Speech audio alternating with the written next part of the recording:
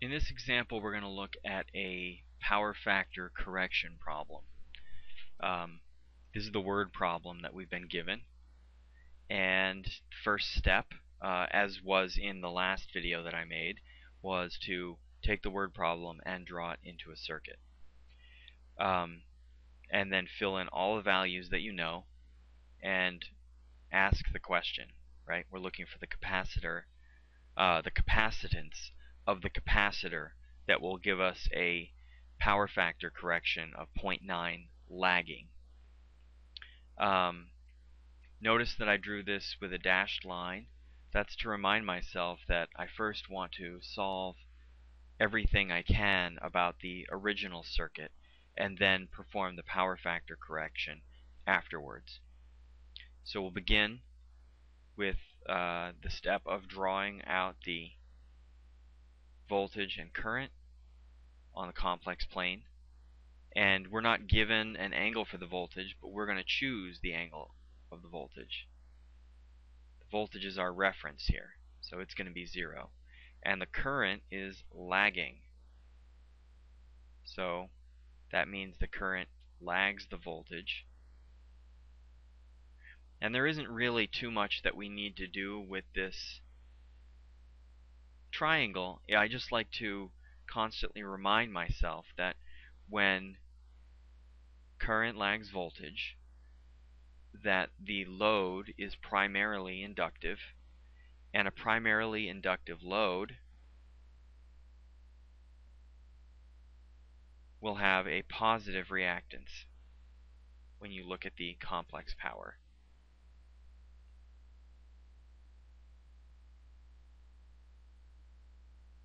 So here's our complex power, also on a complex plane. Okay, and I happen to know already that this is 60 kilowatts, and I know that the angle theta is the same for both of these. And I could calculate that angle, right? Let's remind ourselves that the power factor is the cosine of the phase shift difference, or the phase difference between the voltage and the current. Okay, and so we know that in our initial conditions it's 0.075. Don't forget to use the 0, right? So this is the cosine, the inverse cosine of 0.75 will give us theta. And that angle is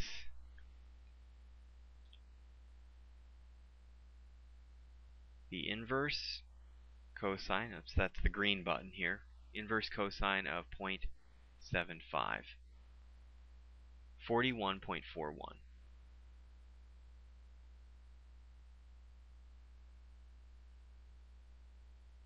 Okay, and it wasn't necessary to do for this first part, but it's important to remind yourself continually what this stuff is. We don't need to do it because I can solve for S without finding that angle. Remember that cosine is the adjacent over the hypotenuse. So if I want to find the hypotenuse, which is S1, S1 simply equals 60k over the cosine of theta. Well, we already know the cosine of theta. It's 0.75. So this is 60,000 over 0.75, which is equal to 80,000. Okay, and that's our magnitude. If we want to actually find the phasor, well, we already have that as well, right? That would be 80k at an angle of 41.41 degrees.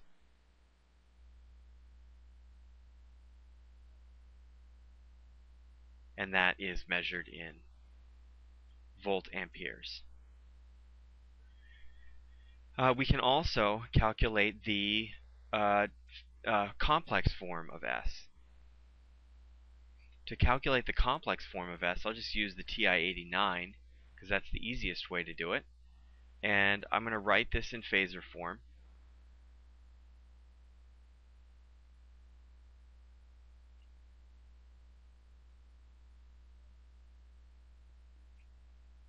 And then I would go to mode before I hit enter and make sure that my complex format is in rectangular.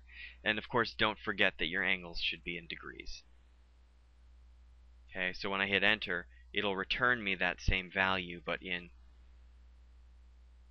Oops, I didn't enter it right, did I? The clue is that this should be 60,000, right? Because that's our real power. So this is supposed to be 4.1. Okay, so now it's 60,000. So it's 60K plus 52.9K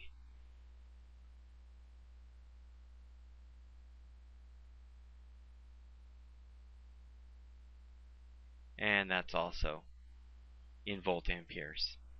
Okay, so now we filled in all of the missing pieces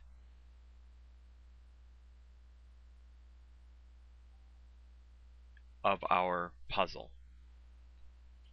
And we're ready to move on to the power factor correction.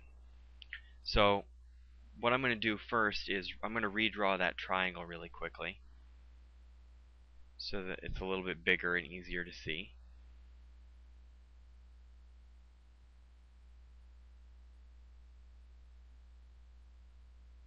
So this is S1.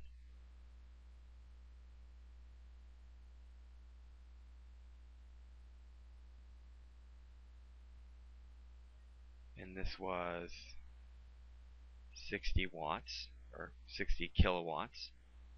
Okay, and we already had that angle theta in here. Now what we want to do is we want to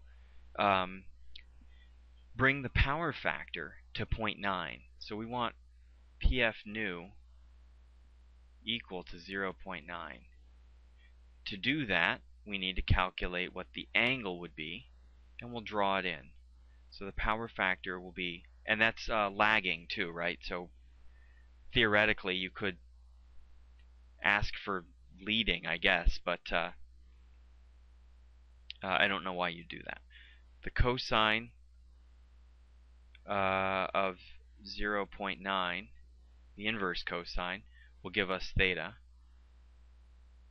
new, and that angle is 25.84. So as you can see, the angle is less than what it originally was, like that. And that would in fact be S2. This angle is 25.84. Okay, so how are we going to achieve that? Well, we're going to have to reduce the reactive power that's absorbed in the circuit. And we'll do that by placing a capacitor in parallel with the circuit. Remember that capacitors supply reactive power, and when reactive power is supplied, power supplied is a negative sign, right? So it's going to in fact have the effect of pushing that original reactive power down. And kind of ran out of space here. This is going to be our reactive power of the capacitor, and we'll call this Q new for the new total or effective reactive power of our circuit. So we want to calculate Q new, and Q new is going to be a situation where we did need to calculate this angle, right? Because we're going to use the tangent of 25.84, which is not 0.9. We have the adjacent side, so that's going to be 60,000 times the tangent of 25.84 Plug that into your calculator and you will get 29056. Okay, that's Q new. And that value is positive, in fact, because this is what we're going to be left with, is this triangle. QC then is the difference between the original Q and Q new. So it's going to be 52.9K minus 29K, which equals 23858.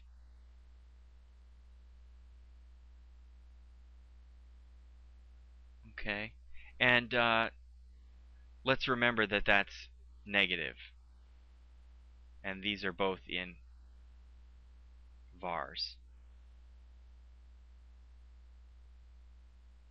So we've now figured out the reactive power that the capacitor is going to supply, and we now need a way to relate that to its capacitance. We still can't answer this question yet. So how are we going to do that? Well, we'll probably need to start by relating the reactive power to the impedance. Remember that reactive power in general can be related to the current,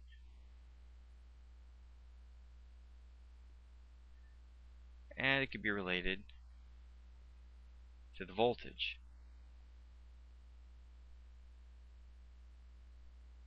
So that tells us then that Z equals V squared over Q. So that is, by the way, let's make sure we've got this completely explained here. V and I are the magnitudes of the respective values. So it's the magnitude of the voltage. And don't forget,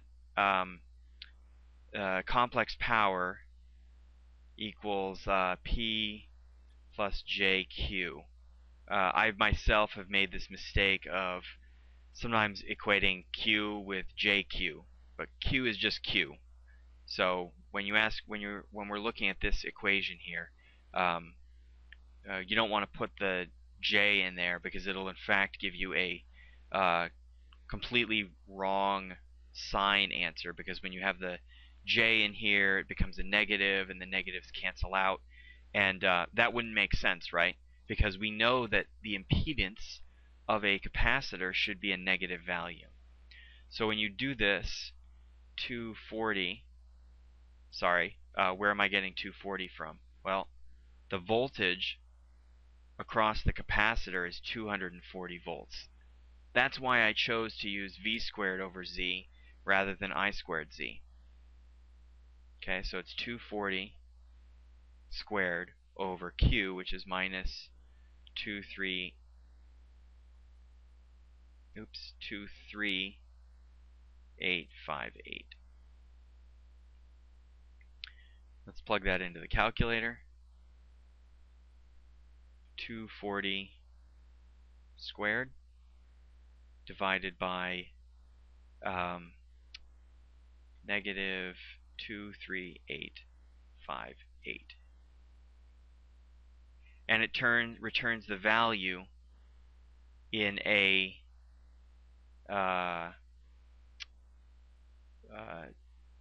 in an exact format. If I want to make it not do that, I can push the green button here and then reevaluate. Okay, and so I get minus 2.41. Okay, and that's minus J, because that's what our impedance is.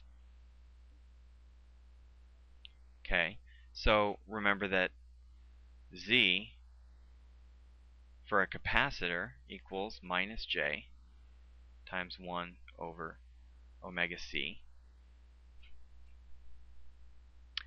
And so we get minus J 2.41 is equal to minus j times 1 over omega c.